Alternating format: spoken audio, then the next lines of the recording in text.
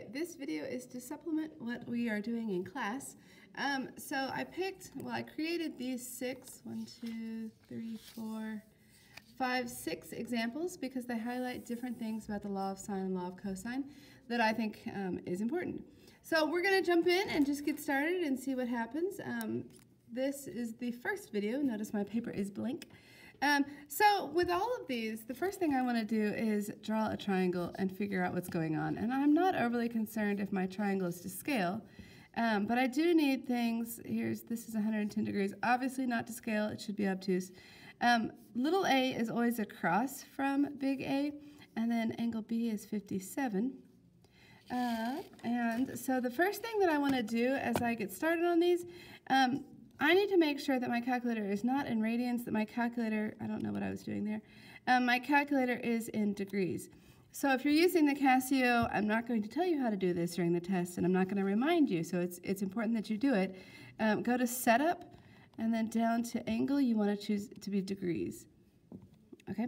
So the first piece that I can do, I know that my whole triangle adds up to 180, so if I subtract away those two angles that I know the third angle has to be 13 degrees.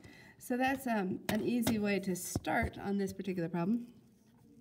Sometimes they'll tell you to solve the triangle.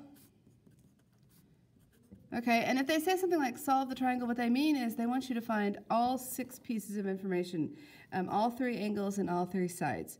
Okay, so on this one, I know all of my angles and I know one side length. So I want to use the law of sines. So we can say sine of A, in this case, sine of A is angle A is 110 over 15 is equal to, well, let's find B first. Sine of B over little b. And then when I multiply here, I have, B sine of 110 is equal to 15 sine of 57. So B would be equal to 15 sine of 57 all over, where did it go? Sine of 110. I use my calculator to help me out. I'm going to make that fraction and say 15 sine of 57 all over sine of 110. And now I expect a side length that's not too far away from 15. And one way to know that always check to make sure that your answers make sense. And if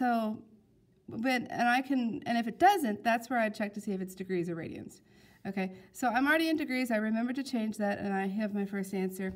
Let's go ahead and give 3 decimal places. I don't know. I'll try and be clear on the directions as to what I want. So B is approximately, maybe we should change this to approximately, 13.387 centimeters, because that's what I just got. Okay, so then I need to find the other part, and so I can set the same thing up. Sine 110 over 15. Sine of A over little a is equal to sine of C. Sine of 13 all over little c. Okay, so then I end up getting 15 sine 13 divided by c is equal to 15 sine of 13 divided by, because when I multiply, I'm skipping that step, I'm sorry. Divided by that. All I need to do in my calculator is come change this to 13, right? 15 sine 13 over sine of 110.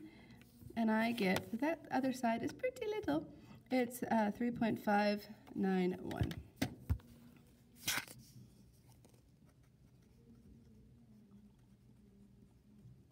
Okay, and we have solved our first triangle. Check for the next video for triangle number 2.